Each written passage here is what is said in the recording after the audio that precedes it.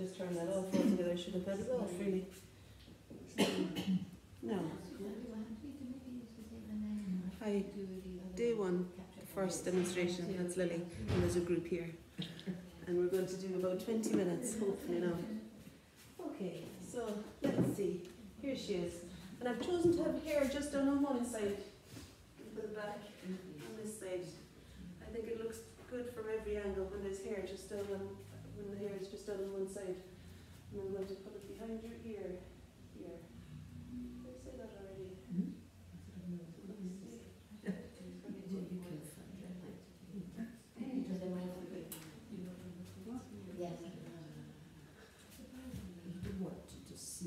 Did I say that already? Okay. Alright, so you're focused on something now then.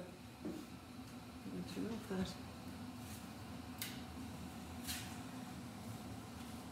Focus on something, and then we're going to start. I'm taking the time to set up and start looking at you, and I'd recommend that you all do this as well. When Lily's sitting there and you're at your easel, begin by looking at Lily and considering the space that she'll occupy on your paper, and then look back again and see what's the first thing I want to do. You know, you'll kind of find your way in gradually. But Lily was saying there, Mum, you're taking your time. Okay. Okay. Yeah. So I reckon it's helpful too for me to see in terms of shapes, geometric shapes, and I feel like Lily's face is almost like a triangle from the ear up to the forehead and down to the chin. You could call it an equilateral triangle almost. Is that too bright, Phil? Is it okay? Okay, well it's far enough away from you that hopefully you can tune it out. Yeah. If you wear my repeat hat, that'd be quite nice. A bit behind actually, then you'll get your face as well. So. I might be wearing this out. Keep the light out of my face.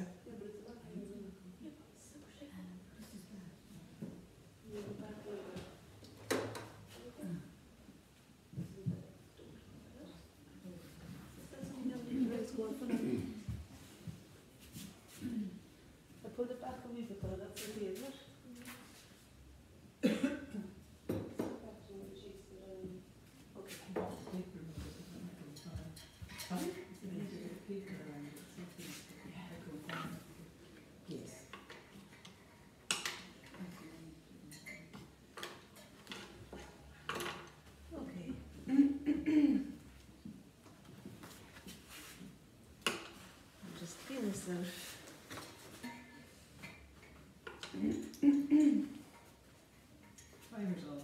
Oh yeah, good. Alright. So 20 minutes from now. Okay, thanks. Alright, so I'm going to start by making colour to explain the Lily's hair at the back. So I'm using the ultramarine blue and some Van Dyke brown. So the Van Dyke brown looks like that. It's really quite a dark brown, depending on the brand you have. I've got, I don't know, lighter. I've got the dark brown one myself, so if you want to borrow the very dark Van Dyke brown, you're welcome to. Okay, and the blue. It's like a duck. Vociferous duck, I'd say. And I put a touch of the alizarin crimson into it because I felt it needed to be kind of warmed up or cooled down, or something reddish going in. It seemed to me to work there. And I'm holding the palette vertically so that I can see how the colour behaves. You know, I know that it's not so runny that it's going to create a pool down there, but it's got enough fluidity that my brush isn't separating at the edge here. It's not that you're having to think of it, it'll become unconscious after a while, like driving a car, you know, but for a while it's helpful to notice. And the other reason that I would hold the palette vertical like that is that I can see the colour that I'm aiming for as I'm making it. Okay. Now I know I want to make some big moves, so I'm making it wetter. I want to know that when I put the paint on, it'll spread freely. And I want to make enough of an impact that I'll see it, because it's really the darkest part that I'm looking at. So I'm putting more colour, more water, more pigment in there. More pressure. Let's see one. And I put in that little bit of alizarin into it, didn't I? I don't know if that is alizarin, it's something like it, and It's alright. Okay. And then it's really the direction where the hair meets the light on the temple. That's the move I'm aiming to make first, I think. Let's see now.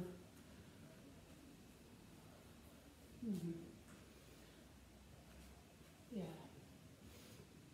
And I'm looking at the shape that piece of hair is, the width and the height of the dark bit where it meets her face, and then as it becomes it's a bit closer to vertical back here. I'm making a massive head, aren't I? But it's alright, I think. We'll see once I get going with that. Let's see now, I might put the other little triangle on the other side just so that I've got an idea of the size of Lily's face there. It looks like it will be bigger than life size. And that's alright. It's kind of fun to try things out that you've not tried before. You know, if you're familiar with using the paint like this, now you want to maybe push yourself a little bit so that you've got an edge of, am I going to be okay? And if you're doing it for the first time this way, of course, there'd be enough variables anyway to keep you on your toes, I think. Because, what am I doing here now? I'm putting some red, you see, there's viridian green then to go into the red to deepen it. So I used a little bit more red than I planned to there. So the green is kind of knocking out the brightness of the red a bit for me. And I want to capture now the sweep upwards at the back there. And I think what I might do is actually pull the brush up. I'm trying to see where it's almost as though the shoulder is a continuation of where the hair meets the face there. If I were to continue that line, it's almost as though it lands where the shoulder stops and the hair starts behind it. I think anyway. Yeah. Let's see now. I think I could put maybe a bit of burnt sienna then. I know I'm putting tons of colours in on top of each other. It's probably not recommended at all. Like, so you can clean it out yourselves if you want to, you know. But for me at the moment, I feel like it's more important that I just keep moving and find the position of things. So the hair at the front has got a light cast in it, and it's warmed up a little bit. Let's see. Yeah, maybe. I don't know if the hair, it's probably going to go about there, I'd say. And I'm kind of comparing things to the horizontal. How much does the top of the head veer off the horizontal? Where is the highest point of the crown? And this brush is helpful because it allows me to print an edge and fill in an area without too much labour. Like I'm holding it lightly, but it's got a big shape, so I'm able to feel like I can move and do big things with it.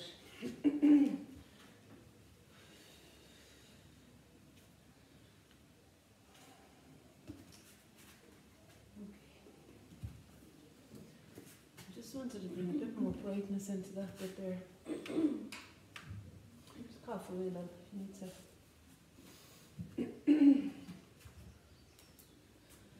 Okay. I think I kind of preferred the burnt sienna look at the end, didn't I? To be honest, I think some quinacridine gold got into but I've got some in my other, if anyone wants to try it, that's quite a nice colour. I've been chucking a few wild cards in. Okay, alright, so I've got some idea of the position of the hair. And I feel like you're mainly wanting to keep yourself, as I say, kind of barely, you know, on the edge of something being lost, you know. But the thing that will anchor you is your observation. I feel like being attentive to what's there will bring you back always. Keep that as your, at least with this way of working, I think anchoring yourself in what's there and trying to, if you feel that you're losing yourself, come back and just steady yourself and just look. What actually is that shape there? How high is it in relation to the width? What's the relationship between that angle that angle back there. And draw out and see the general. Okay, so when I do that, the next thing I want to do, I'm going to clean that out, and when I half close my eyes, I feel like the shadows in the face might be helpful now to explain where the cast, well, it's not a cast shadow, is it? It's beneath the cheekbone. So there's a brightness above from the cheek to the top of the forehead. You could call that a triangle almost, from my angle. You know, this just bright area here. Do you get me? And feel free to move anywhere if you want. I was just talking about the triangle of light that's there, you know.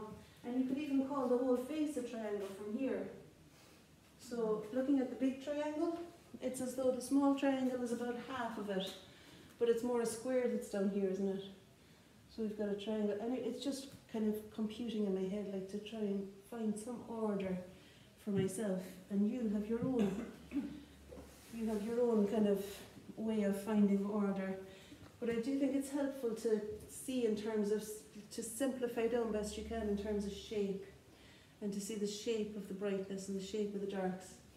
And the other thing that can be very helpful too is to look at any verticals in the background and see how much does the face veer off the vertical. And actually, from Lily's forehead to her chin, it's almost along the same line. Chin is maybe sitting back a little bit more. Now it's a tiny bit forward.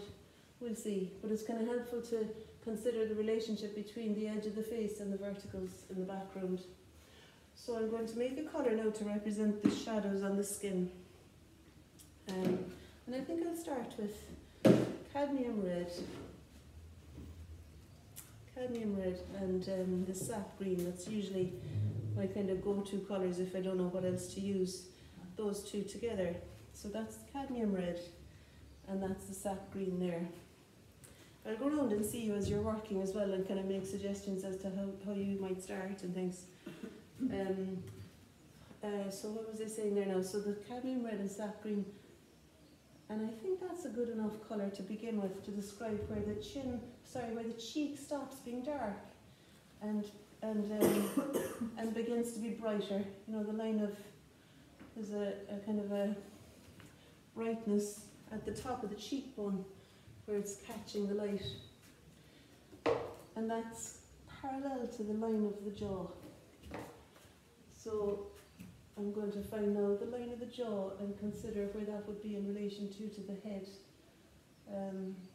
just best I can. Like, you're kind of having to flounder a bit, like, and find your way gradually. So nothing is really set in stone. And it's possible too, as we know, if you've been before, you know that it's possible to lift off some of these colours, especially some of them are be a lot easier than others to lift off, but you can make adjustments after a thing has dried even. You know, it's possible to retrieve the light. So don't worry too much.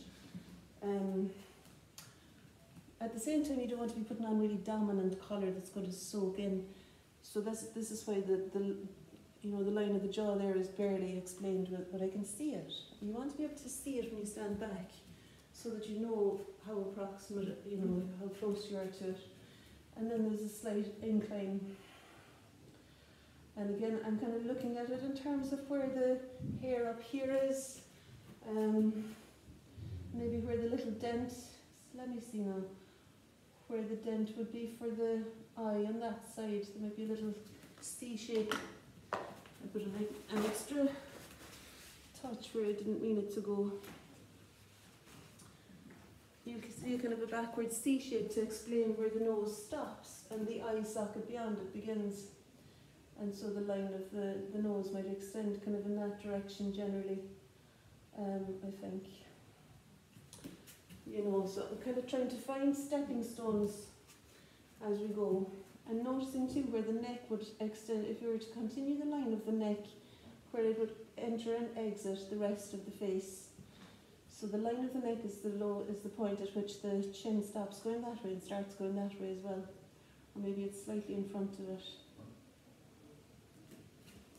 Anyway, I could explain that a bit more clearly by putting in hair colour there, because that's what I see underneath the chin, is the colour of her hair. So I'm mixing some brown and blue together in order to make the colour that I'm seeing here, ultramarine blue and Van Dyke brown, just to kind of, I'm fairly clear.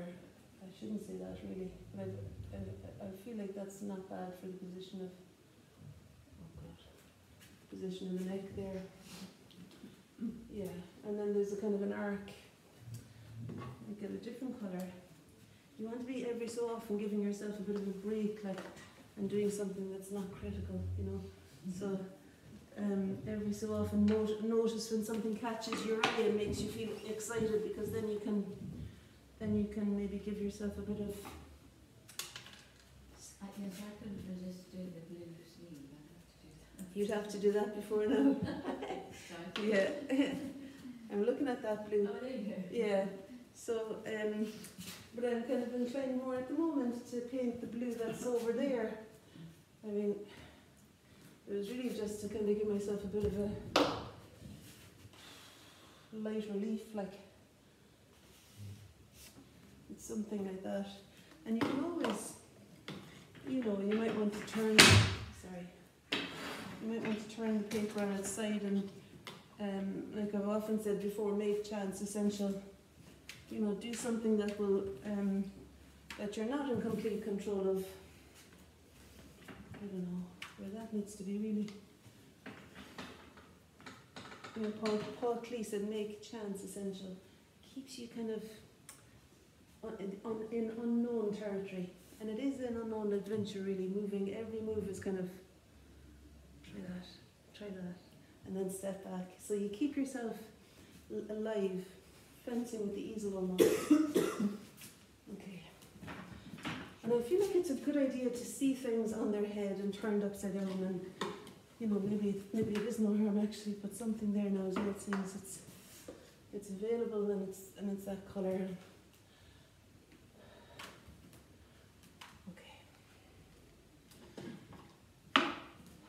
How are we for time, Sheila? What's the story? You have 6 minutes left. Okay, that's a good. So I think maybe now I might begin to. Well, we could bring some of that up a little bit closer, because it goes around the back there, doesn't it? There's something quite nice about the scoop. And then there'll be, of course, there'll be kind of shoulder here as well, like. I'll just explain that a little bit lightly, just for myself. Lifted it up too high there. Although Lily's arms are resting on the arms of the chair, so we can see if we want that or not when you begin to paint. Okay. Right. Okay. So, okay.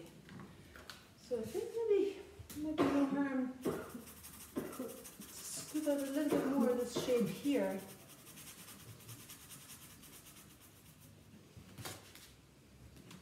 To do that because this here is skin that's in front.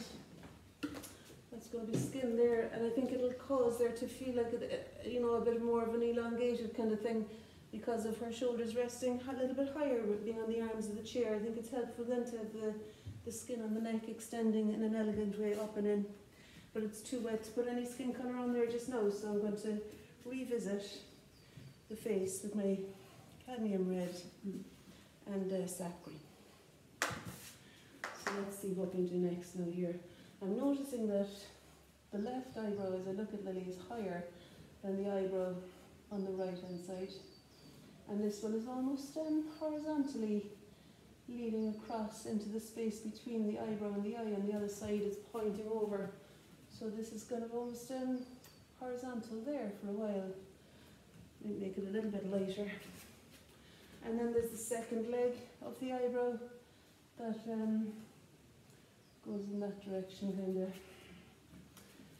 goes back like that. And the turn in the eyebrow sits almost above the neck. You know, the point at which the eyebrow stops going that way and starts going that way. So it's a helpful thing to look at the two directions of the eyebrow and the relationship between the eyebrows. And after that then, I mean, I wouldn't work at it for too long, I'd kind of move on. After that then I move down to the shadow beneath the nose, cast by the nose. Let's see. I want to further explain the shape of this shadow that's in here. and there's a band of light running between the eyes on the bridge of the nose. And I think at the moment I don't want to do anything at the edge of the nose, only to explain the underside of the spherical end of the nose maybe with something. And it's higher at the tip. And then there's the cast shadow here that comes up to meet it. It's almost kind of horizontal. Oh, I think I'll stick with that brush. You want to use the brush that's ever so slightly bigger than what you want, rather than smaller than what you want, really. So smaller than the part you're explaining. And the back of the nostril there. Like when I half close my eyes now, all of that is kind of in shadow. The cast shadow of the nose onto the skin below it is helpful. It might look a little bit strange for a wee while now until I do something to explain the upper lip, which is also in that shadow. So I'm going to find the corner of the mouth.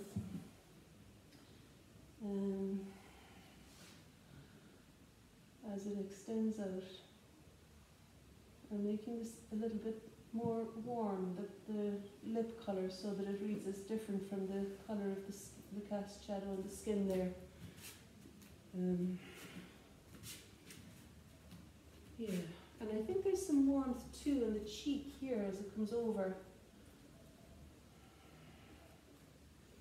And of course there'll be shadow in the socket of the eye. I'm going to put a bit more green into the reddish colour there in order to explain the shadow. And I'm going to push the eyebrow up a little bit. I think that eyebrow needed to lift a little bit higher. So I just press it in and push it up. You know, I never said to you that if you wanted to ask any questions or anything like that, feel free. Maybe a bit late now to be saying that. You can talk like, okay. But when I half close my eyes again, you can kind of forget really that it's a face that you're painting at all, and just see in terms of light and dark at this point. And of course you're not going to be making it really significantly dark, but one layer of colour is enough to let us know that that's in shadow. You know, one little layer of colour, and then you might adjust the shape of the shadow according to the part you're painting. Like the hard edge on the eyebrow is helpful for me here because it shows me where the eyebrows stop, the light on the forehead begins. Here I didn't really want the hard edge so much. And I think it might be an opportunity to explain too the lifting off thing, because I want to take off a bit of the light here. I want to retrieve some light there, I think, on the cheekbone, just to make that a bit brighter. I think it maybe happens down a bit lower, the brightness there. And also I might lift off a little bit here so the nose is extending a little bit further down too. I mean, it didn't really come off very well there, did it? But it's enough for me. And these are all, like, as you move on, you can put, oh, that's my thing. As you move on, you can emphasize parts with really, you know, you're working up to the dark, like you can make it quite dark in places, and that makes sense of things underneath. That might be finding marks where you're floundering and bending your way.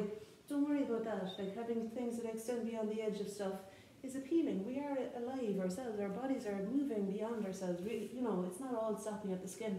So I think it's okay for there to be a bit of flux at the edge, which you can harness in when you know, every time you look, you're looking freshly, and then you'll be able to find the spot that will really position the eye for you.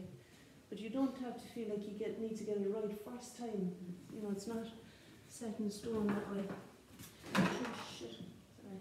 Can I have just another minute? Oh, look at her. She's ready to Sorry.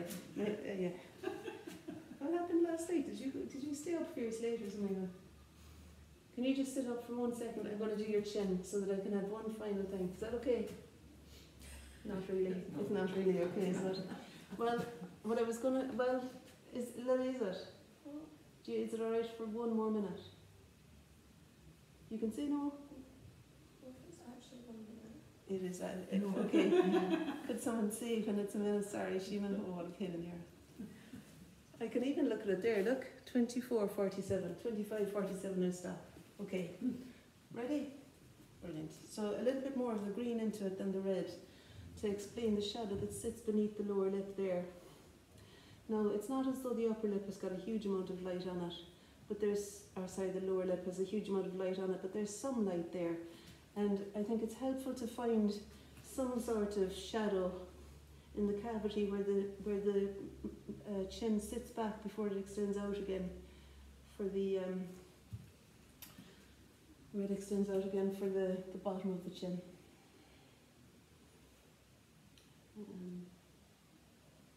Yeah. And of course, when that's dry, you'll be able to. There's a little bit of light on the other side of the face there as well. And when that's dry, you'll be able to adjust it.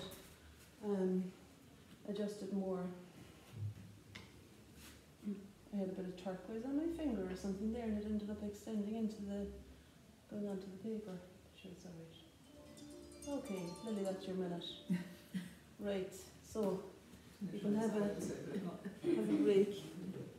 Okay. I think that's alright. I mean, really, there's things to change there, but we could even push the mouth down later on. But maybe if you're up for a second demonstration after you've made a start, we can, after lunch or something, we could do another little bit about how to adjust things after they're placed down. And it's not the end of the world if things aren't. You know, I'm showing you what not to do here a little bit as well. I know I'm not. Actually, more just saying that it's okay. It's all right. You know, you've got permission here to do whatever it is that you try and get your teeth into things best you can. And it's for you, it's for no one else. So don't feel like you're having to perform in some way that's kind of amazing. Just see about finding how to work with these materials and play a little bit. And softness in the belly, softness in the muscles of the face, all of that stuff. Lily, you're finished, yeah. And yeah, that's all. I think that's all. So we'll take maybe 5 minutes, Lil, you can have a coffee. I never encourage my children to drink coffee, but maybe today. Anyway, so thanks very much for your attention. Thank you. And here too, thanks.